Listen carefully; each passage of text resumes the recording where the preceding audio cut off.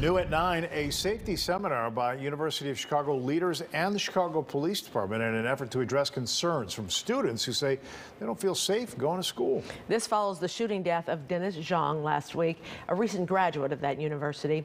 WGN's Brona Tumulty joining us now from the newsroom with more on that. Brona. Good evening, guys. Yeah, lots of things discussed tonight during that hour-long webinar, including what's happening right now and what's going to happen in the coming weeks to help address those safety concerns both on and off campus.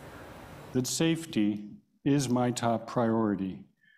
We are diligently working to make it safer on and around our campus. Paul Alvisado is president of the University of Chicago, sitting down tonight with the head of UFC's Police Department, Eric Heath, and Chicago Police Superintendent David Brown to talk about safety on and around the campus. We are urgently looking for places to put more cameras, both outside the campus of the University of Chicago and on the campus. It looks like extra cameras and license plate readers will be coming to the area, but there will also be an extra focus on faster information sharing between the two police departments. We have largely been, sharing information after the fact. It needs to be real time. An increased emphasis will also be placed on monitoring the area's traffic. In and around the University of Chicago, you're likely to get stopped, along with more blue light missions with patrol cars keeping their lights on. People see those blue lights from a long distance away. It deters criminals from coming into the area. Also tonight, a promise from Brown to get extra boots on the ground.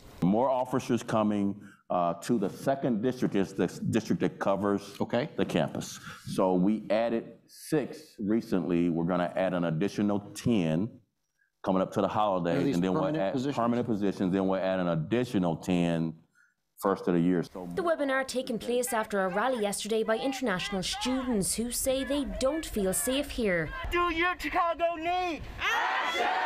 Their security concerns follow the shooting death last Tuesday of 24-year-old Xiaoshang Dennis Zhang, who was gunned down during a robbery in Hyde Park. He'd wrapped up a master's degree in statistics at the university in June.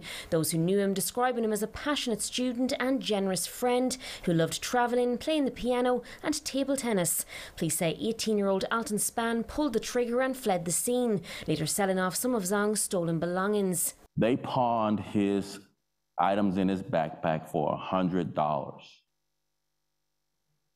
$100. I'd rather have Mr. Zing and all of these students here. Surveillance video, license plate readers and help from witnesses all helping to track down the suspect, who is now facing charges of first-degree murder, armed robbery and unlawful use of a weapon.